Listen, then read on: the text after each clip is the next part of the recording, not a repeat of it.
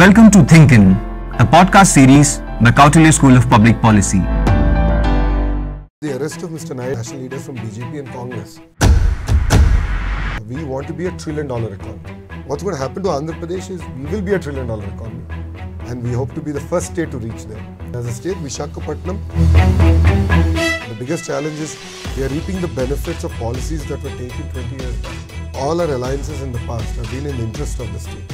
We believe that strong coalition. I think public policy is always various taxes that's been levied on them. It's been quite ridiculous. So hello and welcome to a brand new episode of Thinkin podcast. Today me, Rishabh Borkar, and my co-anchor, JD, are delighted to welcome Mr. Nara Lokesh in the studio. Hello sir, how are you doing? Good, thank you for having me. So my first question to you sir, General, how does it feel being in Kautilya School of Public Policy, and what are your views about public policy in general? It brings back old memories of my college days, and it was an amazing experience interacting with a few of the students and of course the faculty. And I got a chance to talk to them about various issues related to primary education, and that's something that's been very dear to me, especially after the padayatra. As students, you have a lot to achieve, and you can contribute back to society much more. And I think public policy is always underplayed, because the fundamental impact that it can have on society is far-reaching, and that's something that's really exciting. And I'm looking forward to interacting with all the students today. Yes. You have an exposure in India and USA as well, and when it comes to India, I think India should more progress on policy making schools I think. What do you feel about that? No, absolutely. I mean, even as a policy maker in the past, when we used to come up with new policies, there would always be unintended outcomes. I mean, I'm not too sure whether you've read the book Freakonomics, and I would recommend you read that. Because every policy has an impact, and it takes a decade or two. That's one. Two, policies also have to upgrade, and governance also has to improve. And the biggest challenge is we are reaping the benefits of policies that were taken 20 years back. But we are not doing anything new to take India from where we are to being not a $10 trillion economy. So that's where I think public policy will play a very important role. And as youngsters, more and more people should be part of this entire journey. Speaking about policy, I would like to highlight your leader, Mr. Chandrababu Naidu, spoke about the Vision 2047. And where do you see Andhra Pradesh in this Vision 2047? So Mr. Naidu is known as a visionary leader. He's the person who said Vision 2020 for the erstwhile Andhra Pradesh. And today, Hyderabad has reaped that benefit. So as now the divided Andhra Pradesh, we want to be a $1 trillion economy. And we believe it's not just about IT, but it's about all the sectors. So it could be the port-led economy, it could be the manufacturing-led economy, agri-allied, like dairy, fisheries, is going to play a very important role. And yes, IT will play a very important role in Andhra's growth. So what you see, what's going to happen to Andhra Pradesh is we will be a $1 trillion economy, and we hope to be the first state to reach there. Saying that we'll be a more diverse economy. We'll be a very diverse economy, a diversified economy, where across sectors we're going to draw in investments. So as every state, erstwhile we were 13 states, each state had a focus area. So we said Anantapur will be automotive manufacturing. Chittoor will be electronics manufacturing. Kadapa will be sports. So we had a very clear focus, direction, and then we not just wanted to bring one company or a set of companies, but the entire ecosystem. So that can make it very vibrant, and we can create talent that's actually required by the industry. Telangana boomed because of IT revolution brought by Mr. Naidu, and then thereafter state has bifurcated, and in the bifurcated state you have led the IT as an IT minister, and the situation has been changed thereafter. And if you are going to assume par in the upcoming general elections, what is the assurance you are going to give that IT in Visakhapatnam is going to be on par competitive with cities like Bangalore and Hyderabad? I think it's not just about competing with Hyderabad or Bangalore. And our agenda is that we need to have a unique competitive advantage. Yes. So erstwhile when we were in government, we said we're going to use big data, data centers, AI and ML as the focus area. And that's where we inked an agreement with Adani to do the world's largest renewable energy dependent data center. Of course, the project didn't go anywhere after the new administration came in, but that's a project that we're going to bring back. So with that as a focus, we want to create new set of jobs. So it's no longer about the generic programming jobs that we're going to do. So we have to move up. And as a state, Visakhapatnam is well positioned to deliver that. But saying that, see, Visakhapatnam, our focus has been pharma, IT and medical devices manufacturing. So that will continue to be our focus in North Andhra.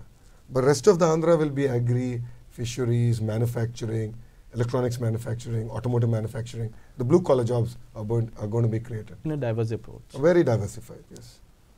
So as we spoke about different states and its competitiveness, I would like to ask you, the political dynamics is also rapidly changing. You know, your party was in alliance with the United Front, with the National Democratic alliances as well, and with the cooperation with Jan Sena now. I would like to ask that amidst all these new alliances, don't you think ideological politics or value system takes a hit? See, as Telugu Desam Party, our agenda is Telugu speaking states. So it could be Andhra Pradesh, it could be Telangana. Our agenda is very clear that these states have to develop. And if you look at all our alliances in the past have been in the interest of the state. So it could be United Front, it could be NDA, it's been the interest of the state. And major policy decisions or liberalization, if you look at telecom, airports, ports, roadways, was all done during NDA, where Mr. Naidu played a very important role with Vajpayee ji. So we believe that we have a role to play, and we believe that strong coalitions are good for the country. If you look at our growth rates, where we've had strong coalitions, we've had high growth rates. Major reforms have come through strong coalitions. I believe strong coalitions enable the voices of different states to be heard better. And I think that's going to be very, very important, because India is very diverse. You know, what Bihar needs is different from what Andhra needs. It's different from what Telangana today needs. So it's important that all our voices are heard, because no one political party can represent everyone's voice. That's my view. As the question has raised about alliances, and when it comes to alliance with BJP, NDA in 2014 to 2019, and are you satisfied with the alliance and the deliverables that they delivered to the state in that particular tenure? I believe that 80% of whatever our ask was delivered. So if you look at Manrega, Andhra Pradesh is about 4.5% of India's population, but we drew close to 14% of Manrega budget. And various other centrally sponsored schemes, we got devolution of funds. Yes. Because we are a very active state, we are a hyperactive state in some sense. But then there were issues, during the bifurcation, certain promises were made to now Andhra Pradesh, and those promises have not been kept. And that's been a continuous fight for us. So if you look at, though we have only 3 Lok Sabha MPs, all 3 have been fighting on that the promises made should be delivered. And you successfully completed the padayatra yuvagalam. And what are the insights and the concerns that you got on the grassroots level? I mean, concerns are across board. I mean, every sector has their own set of challenges, and they are looking towards the government on easing it out. So if you look at like lorry owners, right? If you look at green tax or various taxes that's been levied on them, it's been quite ridiculous. Then, other side you have a lot of youth who are looking for jobs, and that's been a huge challenge. Prevalence of drugs, and especially marijuana, has been a huge challenge in Andhra Pradesh. And the Andhra-Orissa border has become the hub for growth of marijuana.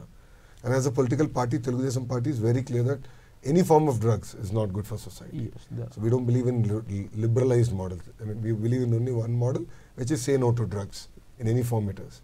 So drugs and its challenges, because I met a lot of mothers, I met parents whose families have been affected by drugs. And then lack of jobs. Today we've educated so many people, and they're at the ripe, the demographic dividend is there to reap, but they don't have jobs. Yes. So the single agenda that I believe, even when TDP comes back in the next 3 months to power, is give industrial policy to everyone. It could be a startup to a mega industry. Say that here's a white paper, you write what you need from us. And in the bottom I'll write one number, which is the number of jobs you need to create based on your ask. And I'm going to monitor you on a twice a year basis, saying create jobs. Because if we don't reap this demographic dividend, which China successfully has done, we're going to have serious problems as a state and as a nation. Yes. So coming to quite a sentimental question actually, during Mr. Naidu's arrest, what were the sentiments of the grassroots TDP cadres, the anger, the anguish that was there? And I found a trend that the national parties and the national politicians were not that vocal and were quite reticent in expressing solidarity with the leader. What are your views on that? No, if you look at it, all major national leaders did express solidarity. Definitely, national leaders from BJP and Congress have stayed away from the issue. But all regional party leaders who have a say have definitely expressed their solidarity. From Telugu Desam Party cadre and public at large, typically when a politician is arrested on corruption charges, every week a new scam is another. And that's typically been the trend. But with the arrest of Mr. Naidu, all the good work he's done to the states and the nation came out. It's not that protests were happening, peaceful protests were happening in Andhra, but it happened in all across India. Yes. It happened in close to 100 countries across the world. And if you look at the gratitude concert that happened in Hyderabad, I think fundamentally moved the cadre, the party, the leaders that, yes, as a political establishment, we've made amazing impact in people's life. And whatever decisions that we've taken, policy decisions we have taken is for that. And it just reinforced that we need to work harder. We need to take a lot more decisions. So it's been very clear for us. Definitely, 53 days were a very tough time, a trying time for us politically and as a party. But if you look at it, Telugu Desam Party is unlike other regional parties. Yes, we are single leader led, but then we are like a university. Like how Kautalya is creating public policy students and future leaders. We do that. Village party presidents, mandal party presidents have become deputy chief ministers in Telugu Desam Party. We are a university. All the first and the second Telangana chief minister is from Telugu Desam Party. So we do create leaders, and that's our habit. So if you look at it, in the absence of Mr. Naidu, politically we fought well. And I think that's something that's very unique to Telugu Desam Party. It's unlike other regional parties. I'd like to take you to some humor hints. Like recently in Padayatra, you mentioned about this red book. What could be the reflection of that red book? Well, of late, I think it's caught everyone's imagination. It's quite clear that everyone's talking about it. People have been gifting me paintings, have red book also in it.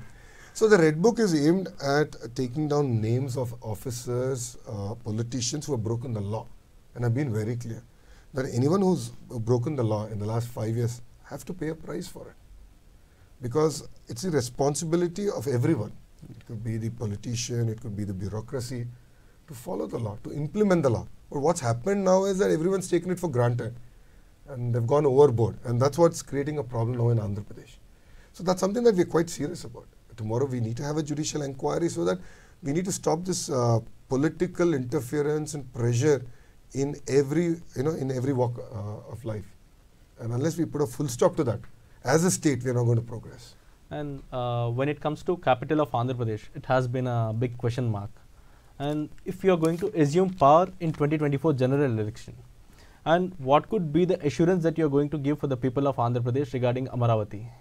No, our stand has always been clear. One state, one capital, but decentralized development. And that brings me back to my original subject, which is every district should have a focus. We have to build the ecosystem, we have to build the infrastructure, training, and so on and so forth. So that it's not just the capital region or capital developing, but rest of the state equally, if not developing more. So if you look at a track record, investments in Andhra Pradesh did not come to Amravati. Kia didn't come to Amravati. Foxconn didn't come to Amravati. TCL didn't come to Amravati. Adani data centers didn't come to Amravati. Medtech zone didn't come to Amravati. They've gone into different parts of the state. That's why if you look at it from a per capita income perspective, the most backward states have actually done extremely well during Telugu Desam Party governance. So Amravati will be the governance capital, no second thought about it. But yes, development will continue to be decentralized so that every part of the state develops. So it's a wrap in this episode of Think In Podcast. So it was quite an insightful session with you, speaking about politics, policies, administration, and life in general. Please do like, comment, subscribe for freshly brewed content. Thank you. Namaste and Jai Hind. Thank you for having me.